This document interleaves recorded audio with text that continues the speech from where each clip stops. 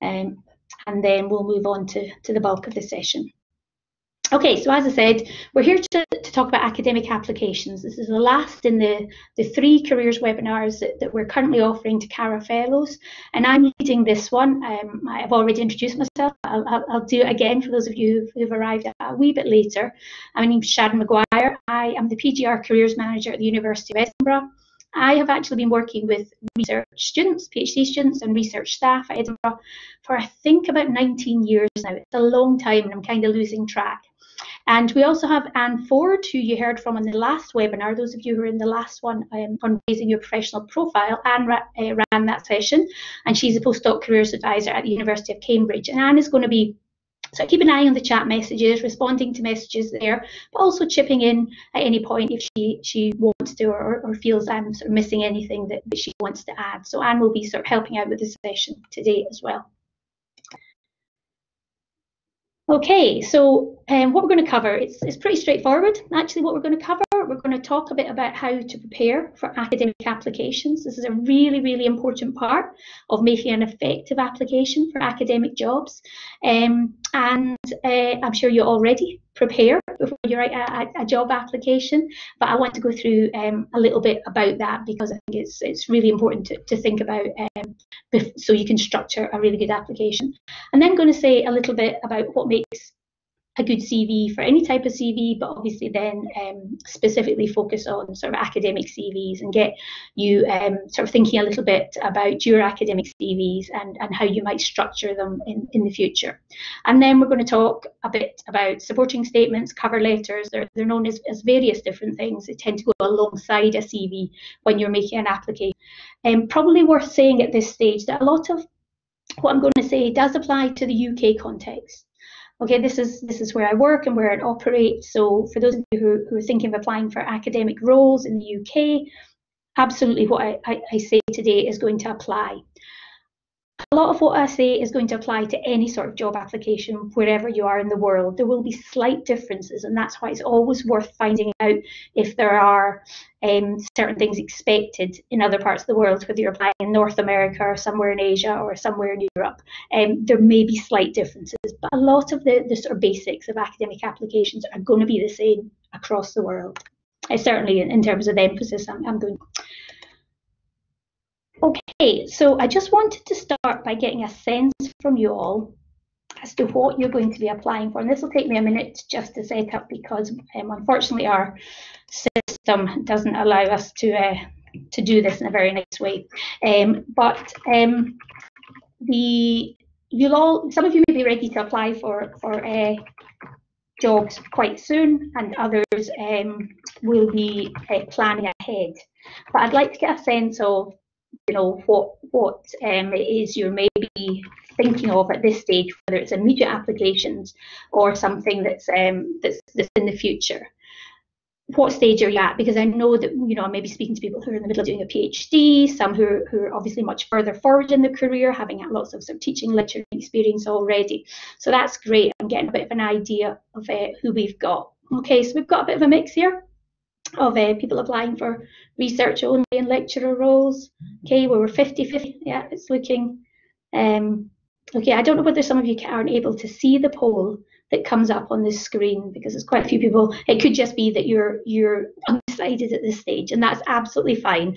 It's just quite nice to see whether I need to be sort of structuring this talk in a particular way, but it looks like we're fairly sort of 50-50 between the research only and a lecturer role, which is obviously that mix of teaching and research. And a few people, do feel free, if there's something that's not on there, do feel free to let us know in the chat box what it is you're thinking of applying for. Obviously, this is a session on academic applications, so if you're interested in applying for jobs outside the academic environment, then I'm not going to cover anything in this session, but if that is what you're interested in, then do let us know, because it might be that we consider putting on additional sessions in the future for anybody who's interested in that.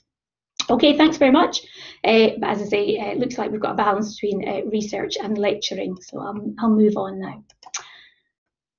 Okay, so again, those of you who've already made a number of academic sort of applications throughout your career, those of you who are further forward in the career will know that this is pretty common.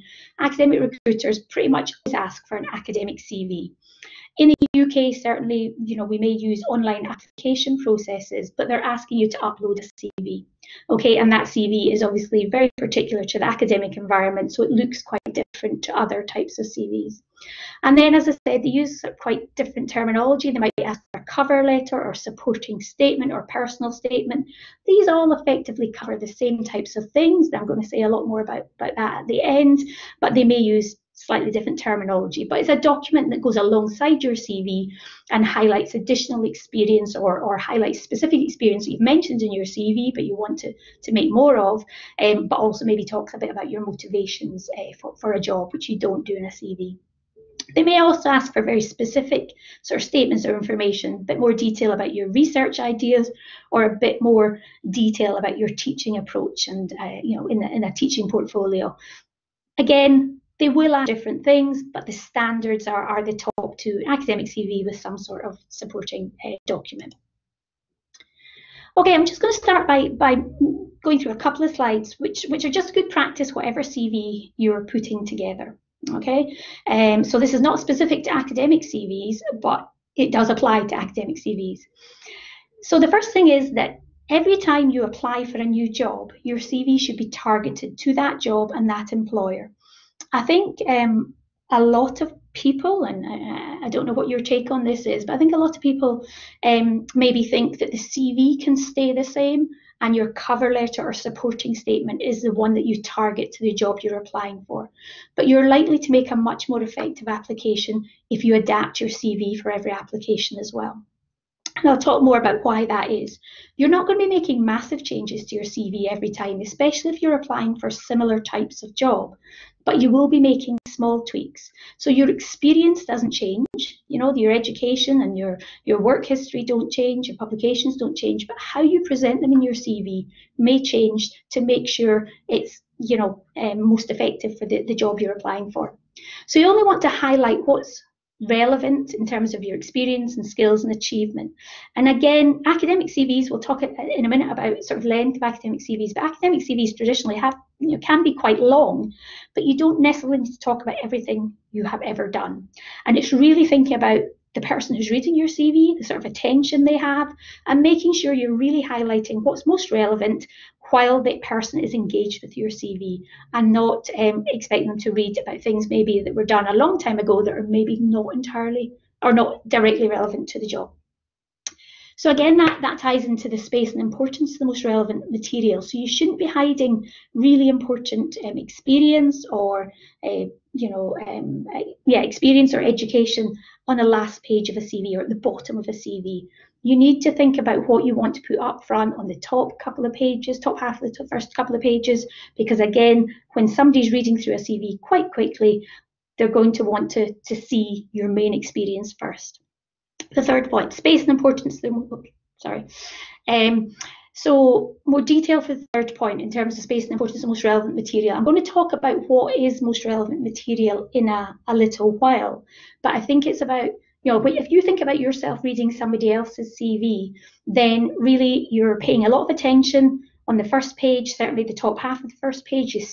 You turn over to the second page, again, the top half of the second page has your attention. As you move on through the CV, your attention wanes because you've been looking at it for a reasonable amount of time. So you're thinking about what you want them to read first. What's the most important thing that you've got to offer for the specific job you're applying for? And that needs to go quite high up in the CV. I mean, I think, they'll also scan for specific section headings on the CV. So if your publications are towards the end, but clearly labelled, then again, that's not necessarily a problem. And yeah, I'm going to talk in a bit more detail about sort of changing the description of your previous work to meet the job requirements. But yeah, that's absolutely the case. You may well just be tweaking slightly how you describe what you've done, but you will be changing how you describe what you've done to make it fit as well as possible the job you're applying for. So everything in each section, you'll have different section headings in your CV, and under each heading, everything will be presented in reverse chronological order. And by that I mean your most recent experience first.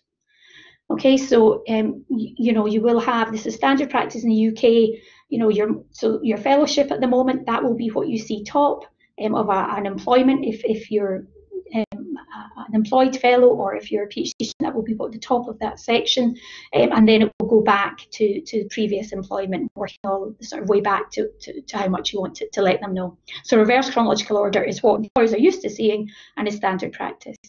And that last point I've put up, making it interesting and easy to read and absorb. That's very easy to say, not so easy to think about how you do that. But I think that's a little bit to do with layout and language that you use in a CV.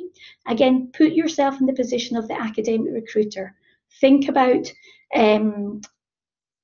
how, you know, if you're given a page of A4 that is dense text, how hard it is to read that compared to maybe something that's a page of A4 that's split up with nice section headings, maybe with short, snappy sentences and bullet points. So really thinking about how you make it easy to read. Okay, I'll maybe let Anne pick up that sort of question that's up there at the moment, but we will be coming back to that. So clear layout on a CV. So obviously what you've done and the experience and the education you're talking about is the most important thing on a CV. But you can actually hide really good experience by presenting it in a way that isn't easy to read on a CV. So having a very clear layout, nothing fancy, just sort of, you know, your sort of straightforward, nice sort of bold headings, not, as I say, big, huge paragraph chunks of writing in paragraphs. That makes it much easier to read if you avoid that. So visually appealing, again, it's just nice, clear formatting, not lots of different sort of headings and different sort of underlining, but just keeping it consistent and easy just makes it easier to read. And I'm going to talk about positive language in a little bit more detail later on. And it is using sort of quite active words to show that you have achieved and that you have made an impact in your research or teaching so far. So we'll talk about that in a little bit. But I want to, appropriate length. What's the appropriate length for a CV or for an academic CV in particular? Do feel free to pop into the chat what you think appropriate length is for an academic CV. How long do you think it should be? How many pages of A4?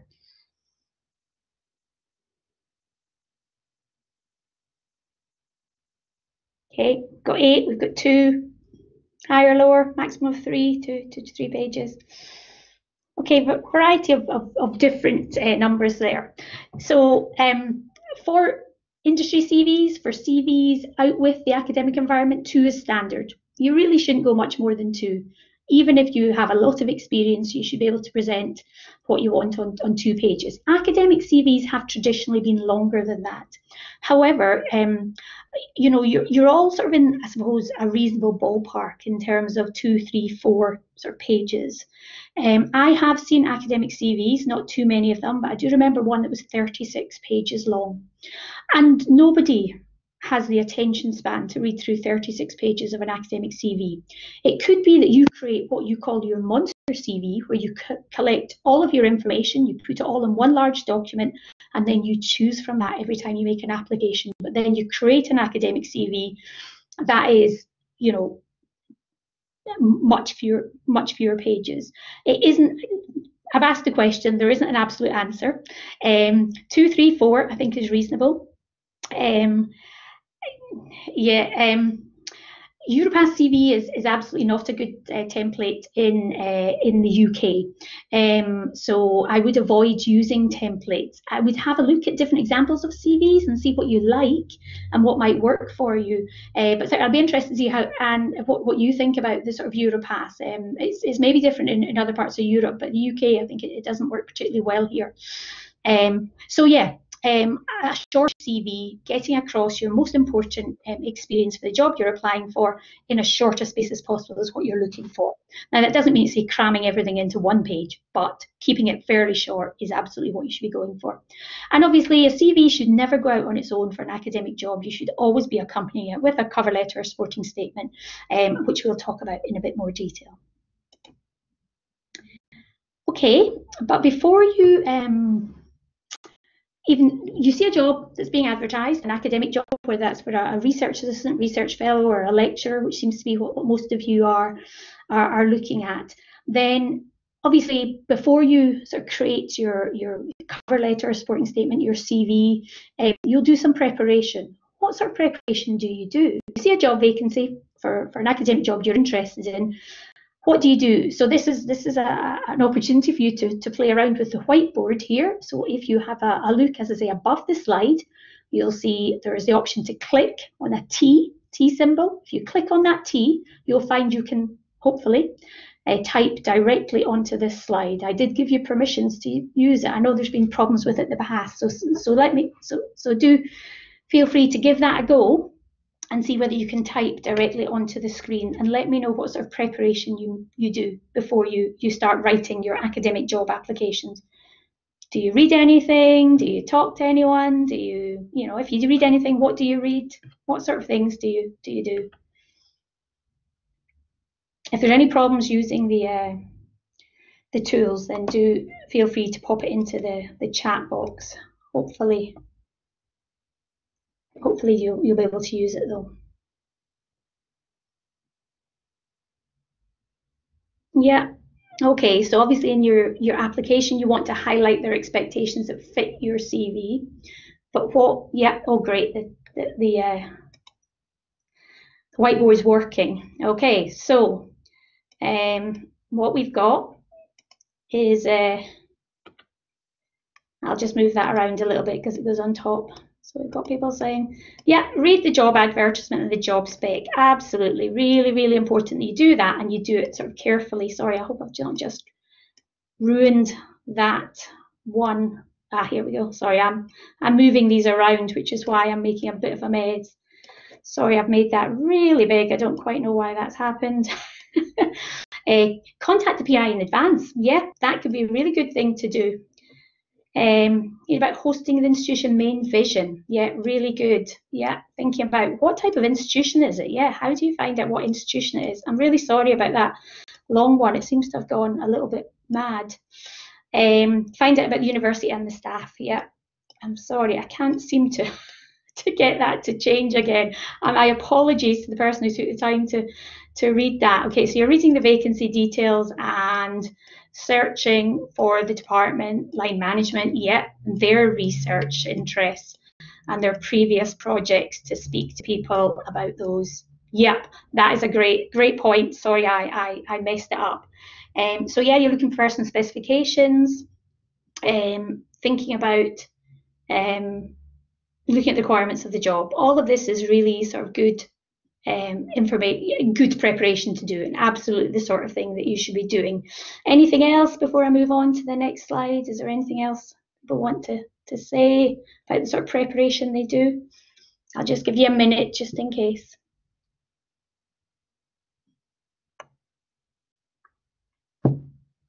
Yeah, job description, really important. And really looking at the detail of the job description and the person specification. Okay, we'll move on. I mean, I think you've covered a lot of the main points here, but here's just me sort of, I suppose picking up on some of the things you said. So you absolutely need to do your research on the university and the department, and then think about the contribution you can make to the type of university, the type of department, and the type of role that they're advertising. Now, the type of preparation you do will be dependent on the type of job role you're applying for. So looking at things like mission statements and teaching strategies, obviously the mission statements are probably worth having a look at. But if you're applying for a sort of entry-level role after doing a PhD, if you're applying for a postdoctoral role or research assistant, it's probably not as important, certainly not as important to look at their teaching strategies, probably not really important to understand the mission statements in too much detail. But if you're applying for a lecturer role, then these are absolutely things you should be looking at. So what is important to the university?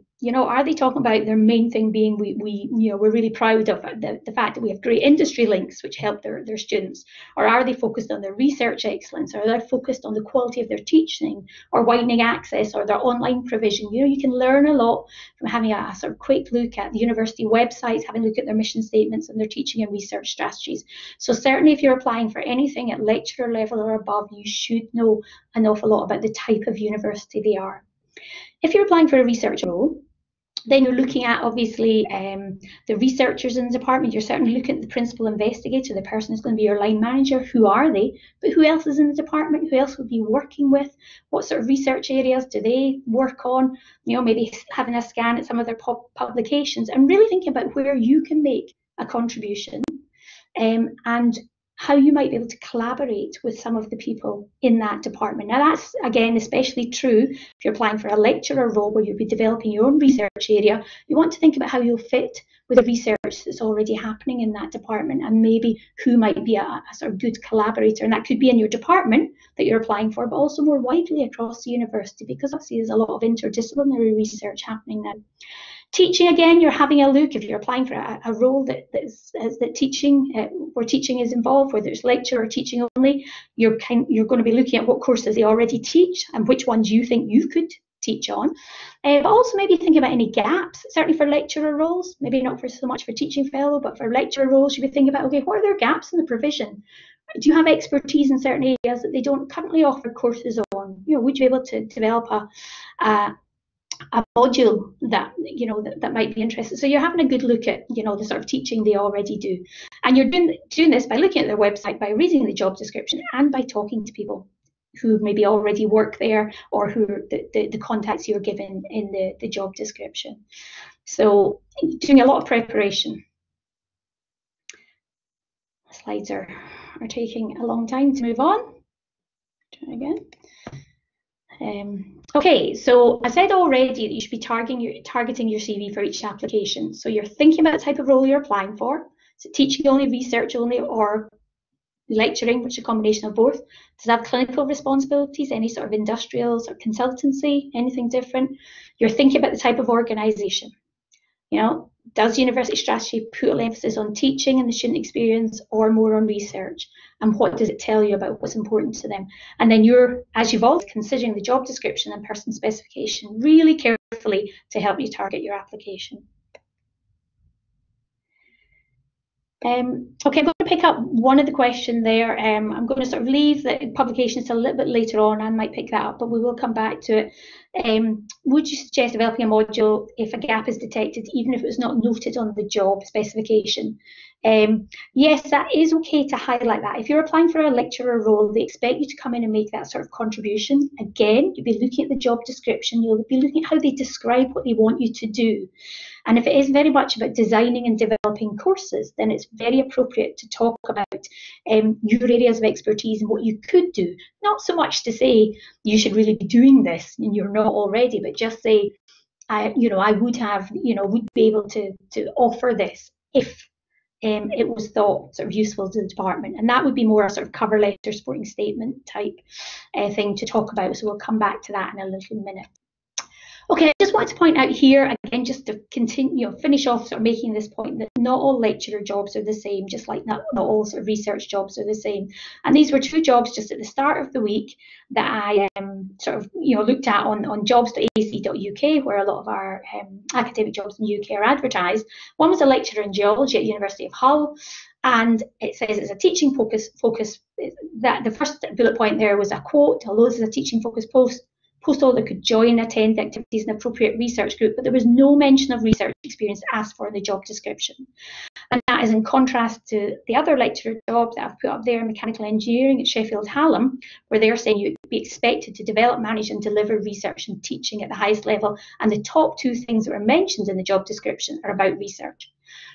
Publications or papers, and then maybe sort of academic project work. Research is in there as well. So these are very different lecturer roles. So you'll be creating quite different CVs depending on which one you're applying for. Okay, so again, I think this is our kind of last whiteboard, so don't worry that we're whiteboarding to death. That think about the academic CV then. What would you always put in an academic CV? What do you think is the most important that you will always be mentioning in an academic CV? And what things would you maybe say, well, I might add in depending on the job? So if you want to take a minute again to just write on the whiteboard there and say, what would you put? And if you can, try to sort of keep them either on always or possibly, then please. These are just sort of, overall, is it publications, is it funding? Yeah, skills concerned with your area, so that's probably technical research skills and publications. Yeah, most likely you'd be very few academic jobs you wouldn't be putting publications. Education and previous relevant work experience, absolutely, they would always go on an academic CV. Again, maybe not everything about your education and not everything about your work experience, but again, on to that as well. The latest qualifications, again, yeah. Public engagement, does that cross the boundary? Is that an always or possibly? Again, it will depend on the type of job, but I would think public engagement would most often be something that would be really valued highly, so it should probably be there. And possibly the skills, you might not specifically mention them, as you say, but they hopefully will come across in your academic CV. So you might not absolutely outline on an academic CV. Awards, we'll talk about awards in a minute. Yeah, I think that is a possibility. It depends on the type of awards. Employment history, absolutely, but not necessarily all of your employment history. You'll definitely talk about funds secured. You'll definitely talk about conference organisation. Those would be definites. Again, it's about where you put it on the CV and how you order it. So yeah, lots of things coming on the always. I'd always put there, but again, it's how much you say about them and how much detail and where you place them on the CV that's going to change depending on the job you're applying for. Okay, training. Yeah, does that mean training you've undertaken? I would agree that that's a possibly. I think again, when employers are looking at a CV, they probably usually value sort of actually experience more highly than having done a course in something. I think maybe it's different if we're talking about, you know, training that leads to a qualification that denies your ability to teach in higher education. That you know, if you're applying for a teaching job, that'd be an always. But again, training, yeah, that would sit with that as or possibly for me as well. Okay, I'm going to just conscious of time. Important workshops held by good universities. So does that mean workshops you've delivered or workshops you've contributed to? If that's the case, then yeah, anything that shows your ability to disseminate your research, your ability to sort of communicate about your research is important. Your research interest, yeah, that might not go in the CV, but it would certainly, most always go on a cover letter if you're applying for a job where research is part of that. And if you're applying for a job where they're not just expecting you to come in and do research that's already been set out. I think if you talk about future research interests when you're applying for a postdoc, which is about going in and you know, helping somebody conduct their own research, then they may be worried that you'll be focused on the research they're asking you to do. So I think that be careful. Keywords, yeah, that might not go there. Peer review activities, yeah, I mean, I think that's probably quite important for most academic CVs. So I consider that might go on the left-hand side and always. But again, there's always, with all of this, there's mostly it depends. It depends on the job you're applying for. Okay, that's great. Thanks. I'm going to sort of move on and pick up on this now. And this is a very sort of broad overview and will be very familiar to you all, I'm sure, about the sorts of things that you would be including on an academic CV and some of what you've picked up on the previous slide. So you'll certainly, again, think about what sort of headings you might use in your CV. You may have used headings such as research experience and teaching experience, maybe clinical experience if that's relevant to your subject area. You may have headings at conference presentations or publications, funding awarded, these types of things, maybe headings you'd use. But the key information on the right-hand side, those are not headings you'd use, but that's the type of thing you're trying to get across. And all of that you picked up in the last slide. There's nothing there that I don't think you mentioned. But what you are doing, which I know I've said several times, but I'm going to keep saying, is you're choosing the most important headings and the most important information depending on the job, and the order you're putting them in the CV is what's most appropriate for the job as well.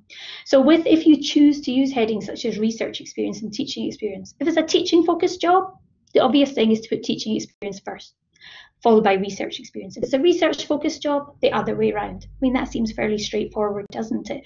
Sometimes you've done jobs where it's a mix of both, so it might be hard, and you may choose to just use an employment history where you bring it all to section heading, where you bring it all together. But again, hopefully that, you know, quite simply gives you an idea of how you might be subtly changing your CV for different applications. Okay, trying to move the slides. Oh, yeah, okay, so hopefully it's not going to click through again. So these are the basics. Did click through again. It's a wee bit slow. think my internet. So personal details obviously need to be on your CV, but certainly in the UK, all you're looking for is your name and contact details. So it could be your departmental address at the moment, could be your email address, could be your work phone number. Email address is usually sort of enough, but you don't usually need any further detail. In other parts of the world, it is standard maybe to say a little bit about your, maybe to give a date of birth, maybe to give a nationality. None of these things are necessary in the UK. It's just your personal details or just your contact details. Education, I'm not going to say much more about, but I think, we did put that under the sort of essential criteria, and it's essential in an academic CV, and you certainly will have an education section in your academic CV, but it's usually only going to cover your higher education. Now, those of you who've got 10, 15 years work experience, I'm sure you dropped off a lot of school-based qualifications and possibly even first degree qualifications a long time ago. Those of you who may be still doing a PhD might still have some school-based work qualifications in there, but if you're applying for an academic job, it's very likely that you'll just be talking about your PhD, possibly a master's, and maybe a first degree, depending on how far on you are in a career. And you might include some information on the subjects you studied, research methods, name of your PhD supervisor if that's quite recent, and explain foreign qualifications. I mean, a PhD is a PhD. People understand what that means, but if there's anything about the qualifications you're putting on your CV that you think won't be understandable to the person who's reading them, then just an explanation. So if the terminology is slightly different between undergraduate degrees, then just put up sort of in brackets equivalent to a UK undergraduate degree or something about that. I've put up their online profile. And again, this is entirely your choice, whether, a number of academics do put some type of online profile next to their personal details at the top of the CV, and Twitter account could be up there. So it's whatever you think will allow the recruiter to see more about you that you'd like them to see. So if you've got a full list of publications on your academia.edu or research Gate or your research page on your website, if you've got your full list of publications there and you don't want to put them all in your CV, then you give them a link to that. If you're very active in Twitter and the focus is about your research and teaching, then absolutely, why not put that at the top of your CV? It is your choice. You do not need to give them a link to any type of online profile on your academic CV. If it says something positive about you and you're comfortable giving them the link, then yeah, absolutely put that in there. I'm going to say more about employment in the next slides. Referees. Let me just pick up on that. Yeah, I think that's really important, Anne. The Twitter account has to enhance your reputation. So if it's something you use for personal use as well as work use, then maybe not. Yes, and good point. You picked up the referees here as well. It is standard practice to include your referees on your academic CV, and you should choose those references carefully. You want them to be people who will talk very positively about you and what you've done and your experience. You should, when you give them the name and contact details of your referee or CV, you should say what sort of relationship they were to you. So were they your PhD supervisor?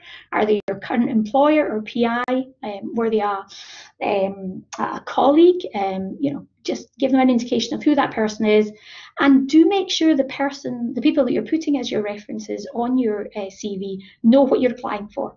So I would always be sending them an updated copy of your CV, or as close to an updated copy of your CV. If you're applying for lots of jobs at once, I would probably send maybe one that's fairly close to what you'd want them to see about you, because they're not necessarily always going to know about your most recent experience, or they're not always going to think about you in the way you'll be presenting yourself in your CV. Okay, I'm aware this is taking quite a long time, so I will move through. So employment, again, it's about section headings, choosing what's going to work for your application. You can just have the one section head section that says employment history, and just have your recent jobs under reverse chronology under there, or you can choose specific headings which you've already mentioned. Don't just outline what your responsibilities were for employment. Focus on what you actually achieved, on the results you achieved. And I'll give one brief example in a minute. And as I said before, rather than having a huge paragraph of text describing what you've done, consider using maybe bullet points with short phrases. And I talked before about the language before. Using language like achieved, created, initiated, that it's quite active, quite positive language. So think about those active words that may really sort of demonstrate that you have made, positive contributions. And for those of you who are fairly early on in your career, then it could be that part-time or voluntary work is appropriate. Certainly if you were tutoring part-time during your PhD and that's where your main teaching experience has been gained, then that's absolutely fine. Other things, public engagement, voluntary work that you want to put on there as well, if that's relevant to the role. So don't dismiss part-time or voluntary work if that really adds to your application. Okay, so if we're thinking about the sorts of thing, if you're talking about research, if you're applying for a job where research is something that they're looking for, then these are the types of things that you'll be picking up on. So either you'll be focusing both on your achievements, so what you've already done in research, but you might also be giving information about your potential. So you'll be talking about details of your research topics and maybe your research skills. If you're applying for a very technical job, then outlining your technical research skills are important. You'll obviously be talking about any presentations you've given, maybe exhibitions, displays, if any of you are in the arts sector. You'll be talking about publications, and you can absolutely talk about those that have already been published, as well as those that have been submitted in preparation potentially. And obviously you could group them into different types, such as peer-reviewed journals or books or review articles, depending on what counts most in your field, because in different subject areas, different. So in the arts and humanities, the monograph, the book is what counts most. In science and engineering, it tends to be the peer-reviewed journal articles. You might be talking about collaborations or networks you've developed, maybe research visits. There's a whole host of things up there that you may be picking up on. And again, you're choosing between these. You're not necessarily covering all of these. You're thinking about the job you're applying for and you're going, which ones have I got experience in and which ones do I want to talk about? And if you're applying for a lecturer post, everything you're talking about is going to be pointing to your potential to grow your research and attract funds, because that's important for lecturers in the UK. If you're applying for a postdoc role, you're pointing to research experience that's going to indicate that you have the technical and other skills needed to conduct the research. Not so much important, unless it says this in the job description, not so important for you to demonstrate that you are able to attract funds, because that's not necessarily something you'll be required to do if you're applying for a postdoctoral research fellow. So here's a very sort of a short extract from one part of an academic CV. These are all from the Vitae website, which I'm going to mention at the end, which has a whole section of different types of CVs of varying quality, I might say.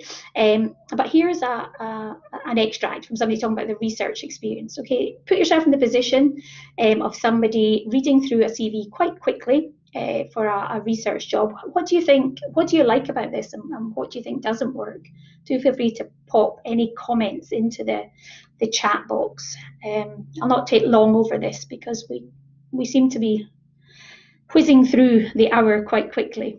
So is there anything about this that you think you like the way it's obviously just a short extract from somebody, a research experience part of an academic CV. What do you like?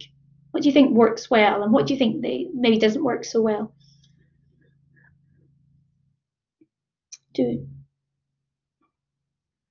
Okay. So a couple of questions I think coming there. We will come up to this, and I realise, Anne, you're picking up loads of questions, and thank you very much for that. If there are things that we don't manage to get to throughout, then please, we will come back to them at the end. I can scroll back through the messages if you've got a little bit of time at the end. Okay, so a number of questions coming in, no particular sort of comments on this. I would say, highlighting selective achievements is quite good for different roles. I think this works quite well. The first sort of paragraph is quite dense, quite difficult to read through. Some of the text there, so you might think about breaking it down into shorter sentences just to make it easy to skim through. But the fact that they've highlighted their achievements in that role, I think is really positive. So I think it's quite nice to think about sort of doing that, really focusing the mind of the person who's reading your CV. Again, here's another one. Just obviously from the funding awards, just to show, this is quite an old CV, so the dates are quite out of date, but you'll see that somebody here has listed all of the funding and awards they've achieved. Now, this is somebody fairly early on in their career, but they've said who's awarded them funding, what for, and how much it was. And that's quite nice to put in. Even when you're early on in the career and in career, maybe got a couple of £100 or whatever currency to attend a conference for a travel grant, it's good to show your ability to convince people to fund you for whatever reason, okay, that you can be persuasive, you can write a good application for funding. So this is just a bit of an example of somebody who has detailed their funding and awards, and that's fairly standard in academic CV, quite nice to see. Okay. Again, the next one I've pulled out just a section on presentations. So this will be conference presentations. And again, you can see that they've divided up into different types of presentations. If you're invited to present at a conference, that shows that your research or what you've been asked to talk about has been recognised and noticed. So any invited presentations you've done, it's nice to highlight those as they've done there.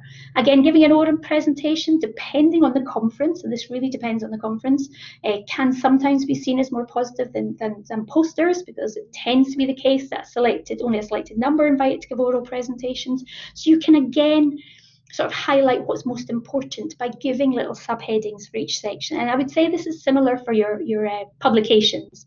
Using subheadings for your publications can work well as well. And these subheadings might be things you've already published, things that you've submitted, things that are under review. Again, showing that you've got research publications coming out that might not already be published is something that's worth doing.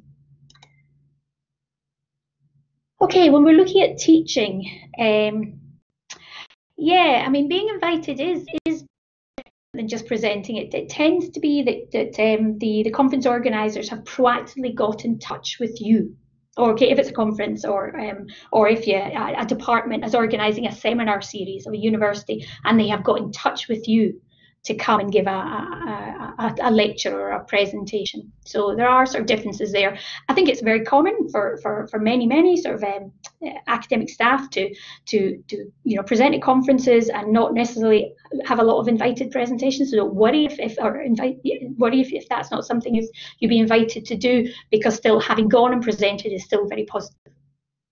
Okay, so in terms of teaching, again, you're providing details of the teaching you already have, and I know certainly with the groups that we've been speaking to over the last couple of webinars, we have very sort of experienced Cara fellows with lots of teaching experience. So you might be giving details of your teaching experience, or if you've got less teaching experience, you might be talking about related activities that demonstrate your potential to teach. And something that I really wanted to highlight here is that your teaching experience outside the UK is absolutely valuable. I've spoken to a number of Cara fellows who've said to me, does this count? How is it viewed? And I think, again, it's about you making sure that you're saying, I've got a lot of teaching experience. Yes, it may have been gained in other parts of the world, but I've been teaching undergraduate students or master's students. I really know how to articulate my subject to students and get them to and help them learn and understand. So that is valid wherever you've gained your teaching experience. So lots of different types of teaching experience you can put in, and again, what you'll choose will depend on how far you are in your career, how much teaching experience you have, and the type of job you're applying for.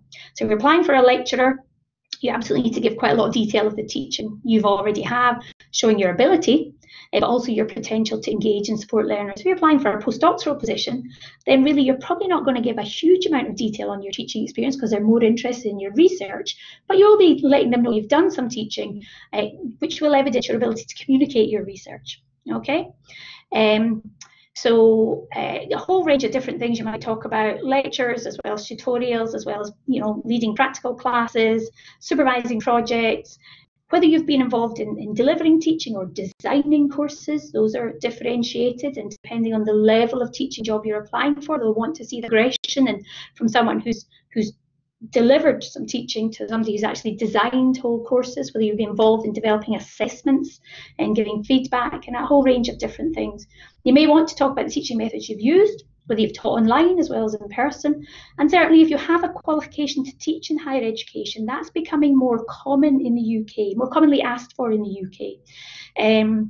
It does vary between universities what that qualification is, but most of the qualifications lead to something called Fellowship of the Higher Education Academy. We can pick that up at the end if anybody's interested in knowing more about that. But if you have some sort of qualification to teach in higher education, it is becoming more valuable for teaching roles in UK, whereas it never used to be. Okay, here's another example. I'm not going to ask for your kind of opinions on this, but what I would say is this is probably from somebody who's fairly early on in their career. They're talking about sort of tutoring and teaching assistant roles, which is great experience to be building. One of the things I think they probably haven't done here is given us any sense of what level of teaching they're doing. Are they teaching first-year undergraduate courses or honours courses? Are they teaching master's courses? So that's something that you should be doing. You should be differentiating. So when they're saying things like condensed matter physics, I'd want to know what level of course that was, just so that the person reading knows what sort of level they're sort of teaching at. And as you progress your career, you're clearly will be likely be building experience in teaching all kind of levels of students. So that's an example. It's an okay example of teaching, but it's not sort of perfect by any means. There also tends to be other sort of sections on your CV, as well as your research experience and your teaching experience. There tends to be something on sort of professional service administration. And this is where you're providing evidence of the fact you're a good colleague. You've done other things, you've got involved in the broader academic community, and as a result, you're maybe building your kind of research profile or your profile as an academic, a lot of what Anne talked about a couple of weeks ago. So you might talk about things that you're involved in the peer review process, whether that's for publications or for funding applications. You might be involved in editing journals. You might be in industrial strategy advisory boards. You might help organise conferences. You might be involved in more sort of research-focused, sort of admin type roles, such as organising licenses or health and safety, or so for experimental work. You might sit on a number of university committees or have sat in sort of previous job roles. So these are all things that indicate to the academic recruiter that you're somebody who's happy to get involved in other things, that you're not necessarily going to exclusively focus on your research and teaching without getting involved in the wider work of the department. So it's quite nice to put these things in an academic CV. And you'll see some of them coming in here. This person's chosen to highlight them in different sections because they've got quite a lot of kind of academic related experience, I suppose. They're involved in sort of admissions processes into a university and mentoring and widening access, encouraging young people who don't traditionally go to universities to come. So a lot of activities there, but also they've talked about the different committees or they're members of. I would say that section at the bottom, if you're talking about committees you're a member of or have been a member of, sometimes quite nice to say a little bit about what your contribution was there. A simple list like this sometimes isn't terribly effective unless it's obvious from the title of your role in a committee and the actual committee that it's been something that the recruiter can see that you've had quite a lot of influence or impact. So do think about, if you're going to put this on, saying a little bit about committees you've been a member of or what your contribution is. Yeah, and I totally agree with the publications, not necessarily putting them at the beginning, because they will look for publications at whatever spot they are in your CV. Okay, we are quickly running out of time, and that was a lot of information about academic CVs. Now, what I would like to say before I move on to supporting statements and cover letter is to pick up on some of the conversation we had right at the start. Is I haven't given you a template for an academic CV. I haven't shown you a full academic CV that I would say is a good academic CV. I have talked about what good headings might be. I've talked about what you need to emphasise in your CV. But it's really important to know that there isn't one good structure for an academic CV. It depends on the job you're applying for and your specific experience. I would suggest that you have a look at a number of academic CVs. Ask colleagues, if you can, to show you their academic CV and think about what might work for you. Because it works for somebody else does not mean to say that the order they put their information in or what they emphasise in their CV is going to be right for you and what you're applying for. But you can certainly get ideas that way and then end up with an academic CV structured in the way that is best for you and the experience you're applying for. Okay, happy to take more questions on that if you have any at the end, but let's sort of spend the last few minutes talking about the additional documents go alongside your academic CV in an application for an academic job, whether it's for a research role or teaching only or lecturer. So you're basically, one of the things you cannot do in an academic CV and does not go on your academic CV is tell them why you want the job. Okay, so your key information, either in a supporting statement or cover letter, is why you want the job. Why are you interested in that specific job role and that particular university and department? Okay, so this is where you really show them how enthusiastic and motivated you are. And this is where the research that you've done on the department, on the job, on the university really comes into play, because you shouldn't be giving very generic information about this. It has to be something that demonstrates you've actually done your research. You do know something about the university, you know something about what was important to them, and you know something about the researchers or teaching staff in the department. You don't need to mention specifics of the individuals in the department, but you need to talk about, you know, either the research and teaching and where you feel you sort of fit. And you're absolutely using your supporting statement or cover letter to highlight aspects of your experience that show very clearly how you meet the person specification that you've read in the job description. And this is quite tricky, because I've said you should be targeting your CV to meet the job description, but I'm also going to say to you, you shouldn't be repeating your CV.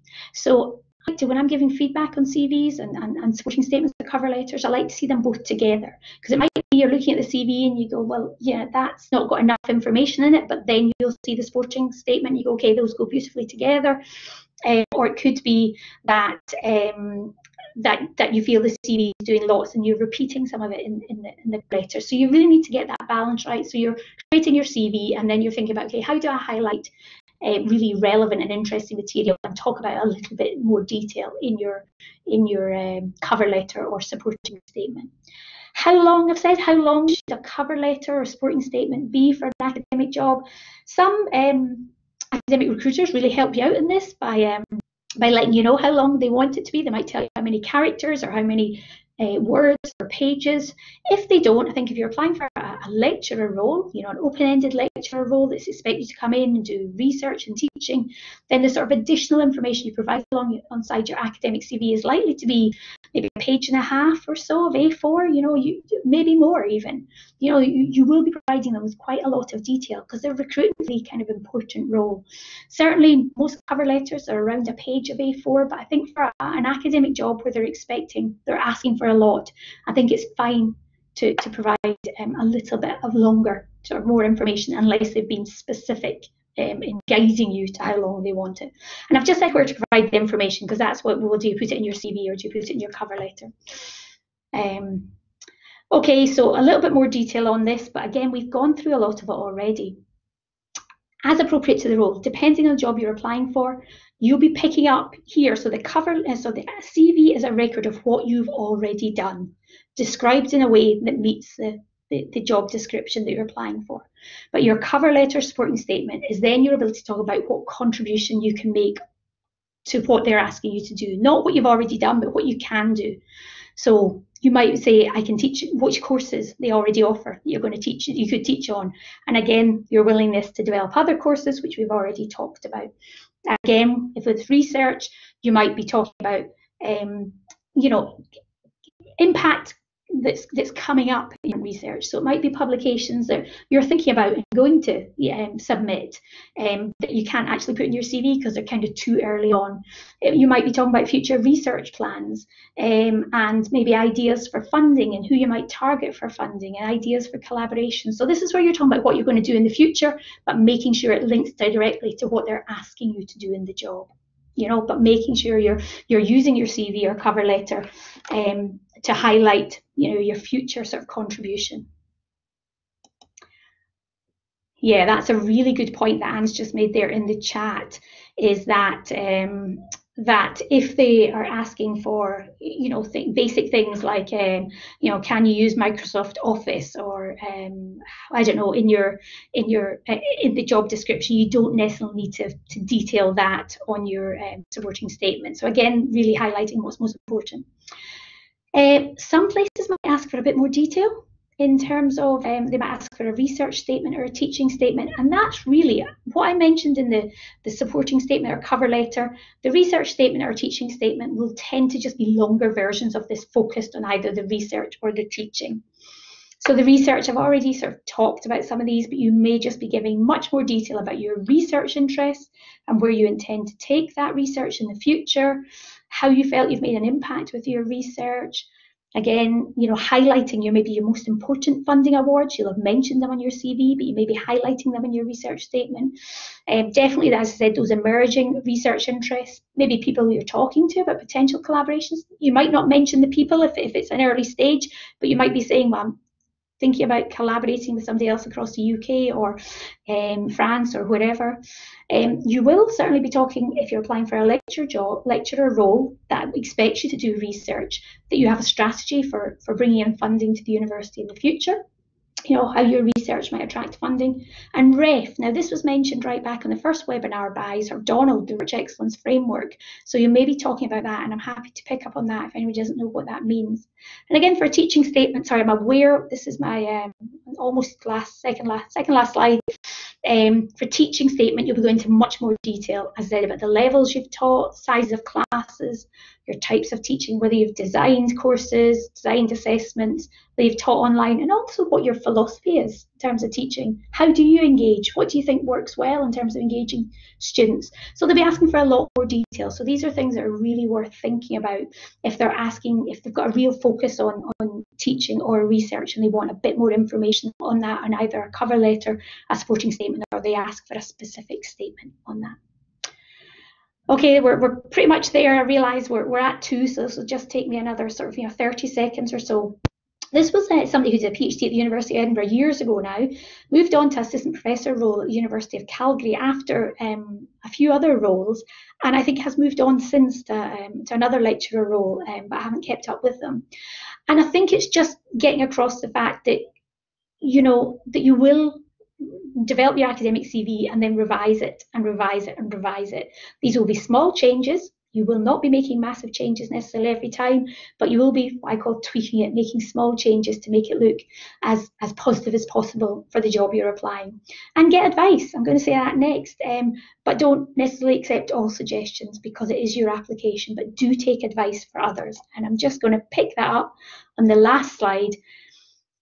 Really important to get feedback on your applications, if at all possible. The sort of thing that Anne and I do as careers consultants, we're very happy to give feedback on academic applications. We tend not to be experts in your research area or your teaching area, but I think we're fairly confident. We know what makes a good academic application. So if you have access to Careers Advisor in your institution and you're applying for academic jobs of any sort, do ask them for feedback. Or get another academic member of staff, either your manager or a colleague, your principal investigator, your PhD supervisor, ask for feedback from them. Really worth doing. I can't stress enough how useful it is to give feedback. There's a few websites there that have some further advice, some examples. I think jobs.ac.uk actually has CV templates, which I've already said we kind of advise against using, but take ideas from them. Take ideas that work for you from them. And I'm sure Anne has sort of information on sort of academic CVs and applications on her website as well. I should have said right at the start that this is being recorded, and Cara will make it available to you, and I will also send them the slides so that you have access to these slides as well. Okay, I'm aware we're already 2 minutes over. I'm sorry for keeping you a bit longer.